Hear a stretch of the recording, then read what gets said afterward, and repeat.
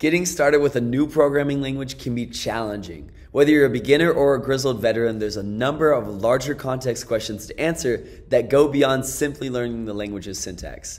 My name is Cedric Clyburn, and today we're going to be talking about a high-level overview of 5 important things to keep in mind as you begin your journey into Python.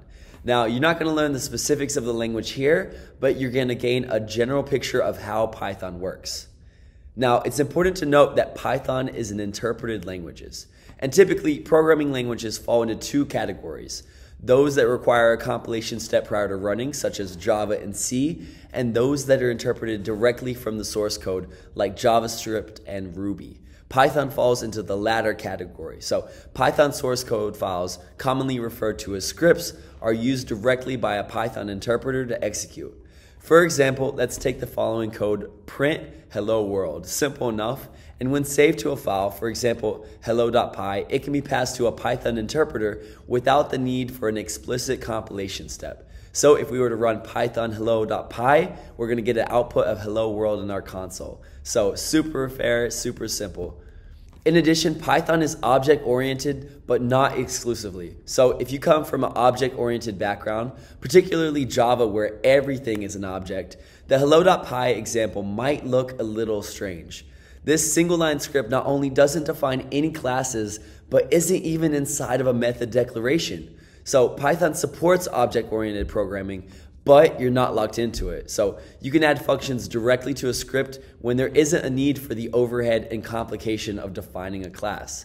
So let's take the following obviously academic class, phone number. Let's take a look at this real quick, because running the script provides the formatted output 973555123 But if output is the only goal, it arguably doesn't even need to be a class.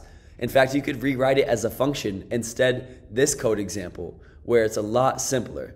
Now, a third option is to combine the two, defining stateless functions where appropriate and having objects use those methods. As we can see in this code example, we've combined both of these in order to make our class. Now, Python is not strongly typed, which is kind of a double-edged sword in our situation. So let's take a look at this following perfectly valid Python code. That snippet assigns to the variable x a string literal, an integer, a function, and the Python value for null. On top of that, the variable didn't even need to be explicitly declared. So Python uses the concept of duck typing. If it swims like a duck and it quacks like a duck, it probably is a duck. In other words, if the value of a variable has certain abilities, the actual type of object it is doesn't really matter. Take the concept of iteration, for example. The for built-in function iterates over a collection of items. How those items are stored is kind of irrelevant. The important part is that the object supports the ability to be iterated. This is kind of fairly obvious for simple constructs such as lists and sets, as we can see in this code example. Now, for key value pairs, the for function will iterate over just the keys, producing the output A, B, and C from the following code snippet, as we can see. Now, there are times, however, where this power and flexibility can kind of produce interesting results. So, for example, a string is also considered iterable, meaning it can be passed into a for loop without producing a runtime error. But the results can be often unexpected. So as we see in this code snippet, we're iterating through, but if we were to run this, it would run, of course, without error, but it would produce the following output. Not everything is on the same line. Now, it's important to note that whitespace matters in Python, and it kind of might seem a little bit odd to highlight something as seemingly trivial as whitespace, but I promise it's an important aspect of Python's syntax that it warrants mentioning. Python uses indentation to indicate scope, freeing it from the arguments about curly brace placement that other languages often encounter. Generally speaking, a code block is defined by the statements that share the same indentation level. Let's look again at the phone number code example. As we can see, the 2 assignments in the init method, which is Python's implementation of a constructor, are considered part of the method definition. We know this because they're indented further than the declaration and share the same indentation level.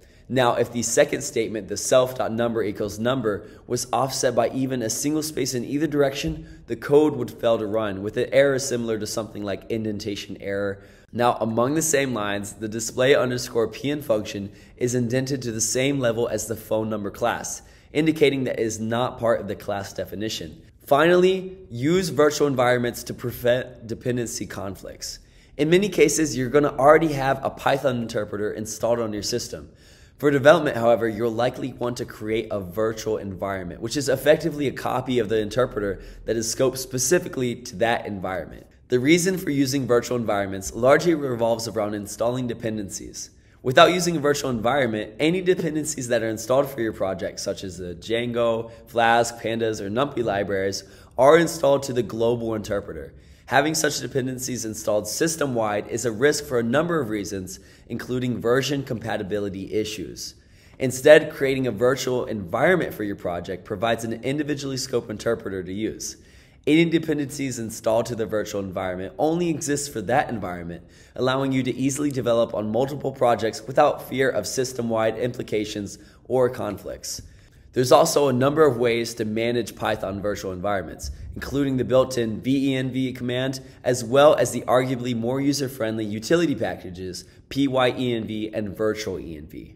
Now, while this isn't a comprehensive overview of the Python language or its syntax, it's going to help to set the stage for what to expect and how to best work with the language. With these basic concepts in mind, the next step is to dive in and start to experiment.